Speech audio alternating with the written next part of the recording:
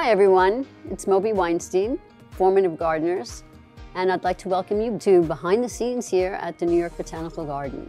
This branch, for example, is coming off of this main branch. So if I wanted to thin this one out, I would go all the way back to its point of origin, which is here. I'm excited to bring this opportunity to you through this online format where you will learn some of the very concepts that have kept the New York Botanical Garden a National Historic Landmark. Some of you are just starting your journey in the plant science world, some of you are gardeners, and some of you are trying to make a career shift. I want you to keep your mind open and stay curious.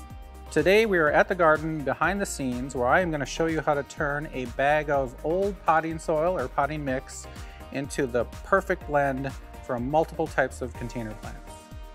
I've been teaching at the New York Botanical Garden since 2015, but I fell in love with nature as a child. I fell in love with landscape as a teenager, hiking in the hills and valleys of Northern California. After 20 years in a corporate office, and I always loved a garden, I was ready for a change. I started studying here at the garden on nights and weekends. I got my certificate, and then I launched off into a new career. Pretty much as a society, we're plant blind. And so I decided to dedicate my career to teaching and enlightening people about plants as a whole.